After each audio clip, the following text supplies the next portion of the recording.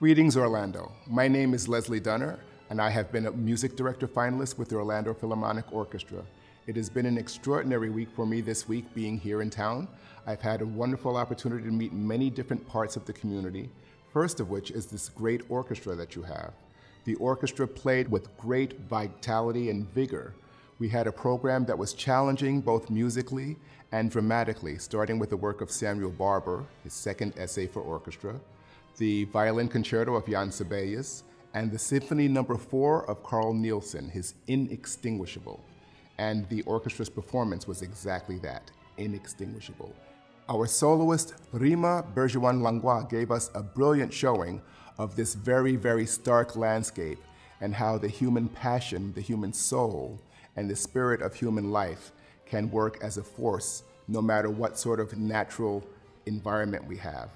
Many people came to speak with me afterwards to tell me how much they were moved by the performance and the interpretation and the sheer sound and power of the orchestra. I was very pleased and privileged to have been a part of that. In working here with the organization, I had an opportunity to also meet with the board of directors, in addition to the search committee, and I was very, very much impressed with their commitment to partnership and to transparency. That's something that's very important to me. In working with the different committees and the staff, I got to learn more about the people here involved with the Orlando Philharmonic. Everybody brings to their task passion and friendliness.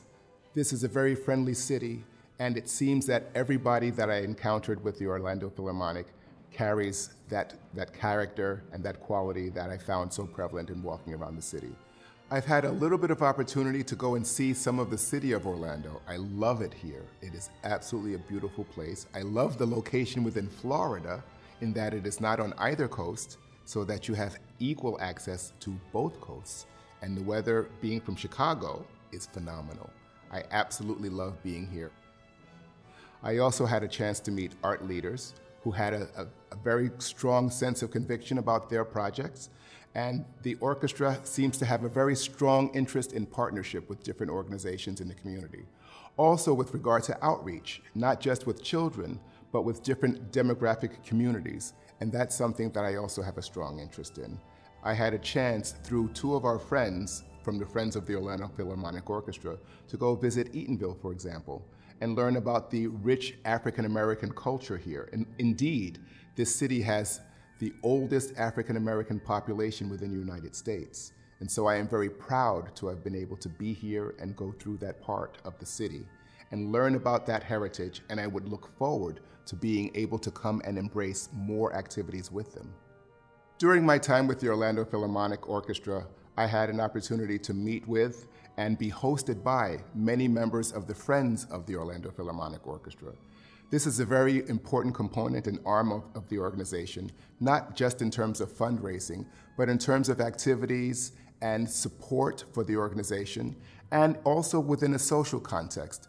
Many of my hosts during my daily routines here were members of the Friends. They took me around, introduced me to different people, explained different venues, including the new Plaza Live, which is fantastic, and also in the DPAC Center, the Dr. Phillips Center.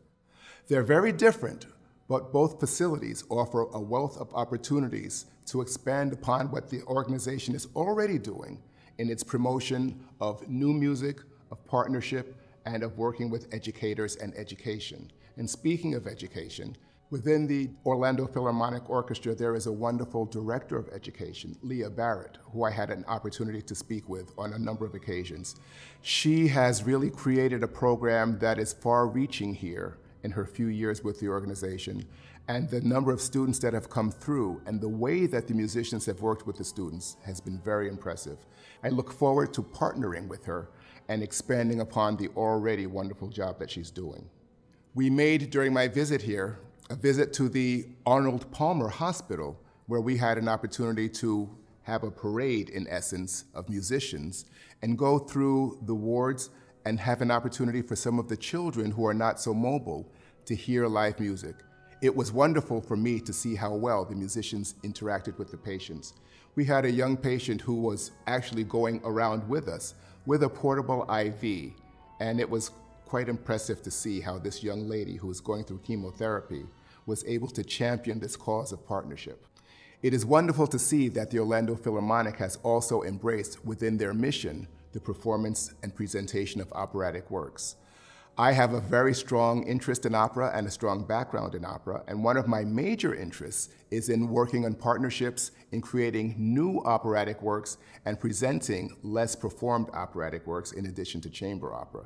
Things that audiences will find very interesting, new, different, innovative, diverse, maybe to a certain degree youth-directed, meaning young people, young professionals, those who are new to this genre, so that they can come in and feel that we are also embracing them. I would like to thank you for the opportunity to be here with the Orlando Philharmonic, the patrons, the staff, the supporting organizations, and all of the city here in welcoming me as your guest. Thank you very much. It's been a real pleasure and an honor.